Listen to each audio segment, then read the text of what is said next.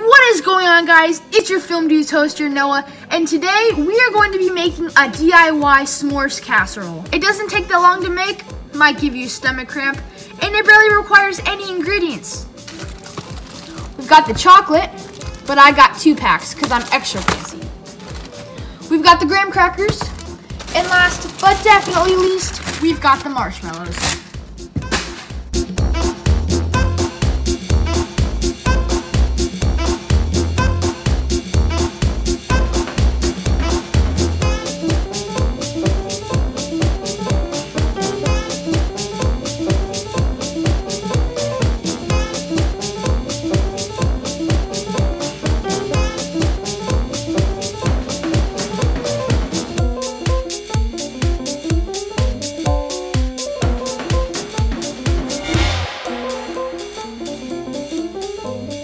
Okay, now the layering is done. It definitely does not have to be perfect, as you can see. And I chose to sprinkle graham cracker crumbs on the top because I thought it makes me look like a pro chef or something. So once you finish that, make sure to preheat your oven to 350 degrees. And then once your oven is preset to 350 degrees, you put the casserole in, close it up, and set a timer for 10 minutes. And then you wait. Let's see how it is. Ooh, that is satisfaction at its finest. Perfect thumbnail. Oh, it turned out just how I thought it would.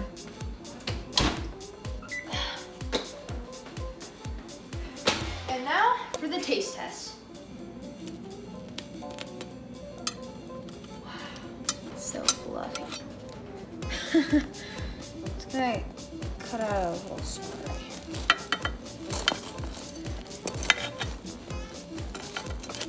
Remember to experiment with this. Maybe try to put it in for a little bit longer. No. Ooh, it's fine.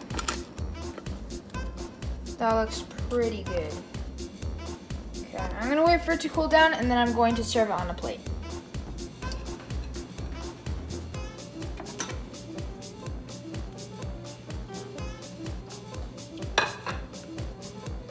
And there's only one real way to eat this. That's good.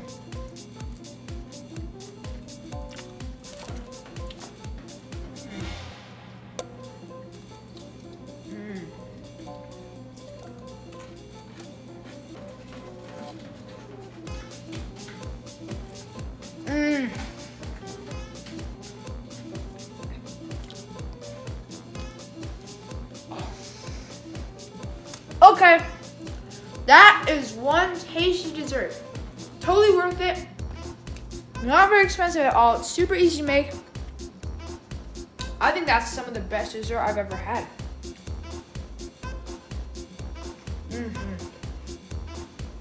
Like and subscribe. Try this at home. I'll leave a set of directions in the comments below. And I'll see you in the next video. Enjoy your s'mores casserole. So, into Algebra Kid, what do you think about the s'mores casserole? It's not algebra! Bro, why did I even ask?